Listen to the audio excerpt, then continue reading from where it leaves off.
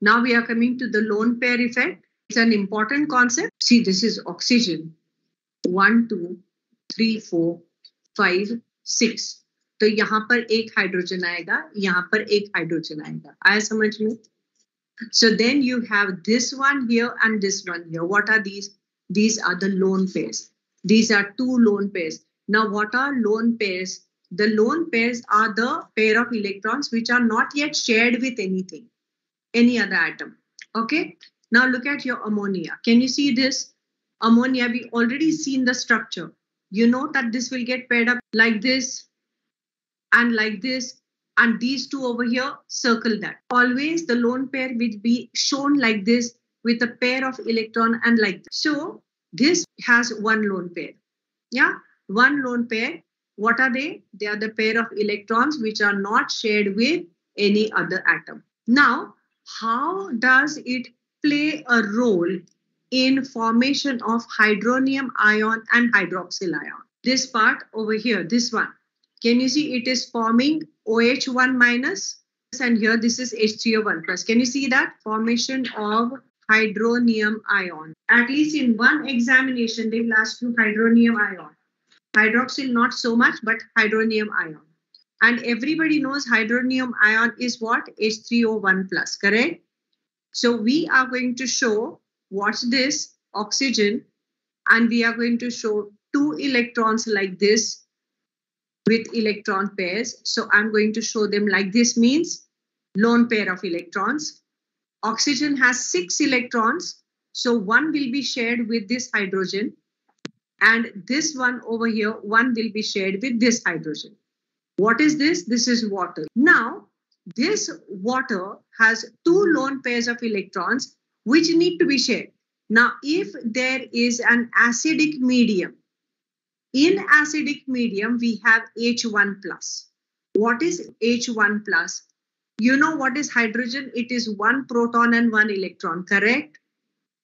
But if it is hydrogen 1 plus, that means this electron is gone, which means it is 1 proton right over there. What is this? In place of hydrogen ion, they can also say it combines with a proton. Hydrogen, which has 1 proton and 1 electron, needs to complete its duplet. That means it needs 2 electrons. If it has 1 electron only, it is going to say like a beggar, somebody give me 1 more electron, please. Any stable electronic configuration of the nearest noble gas. And this hydrogen is pura bhukka. एक भी electron नहीं है उसके पास. So what is it going to want? 2 electrons, correct? उसके पास एक भी electron नहीं है.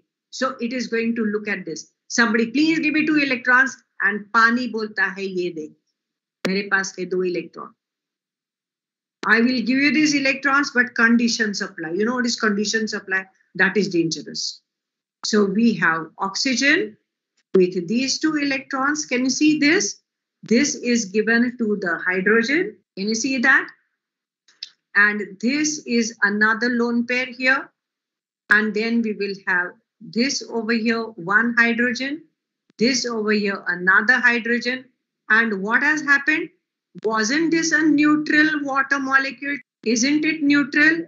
And then we are getting this charge added. What is the condition? That this lone pair of electron is yours, but condition supply, you have to stay in my house.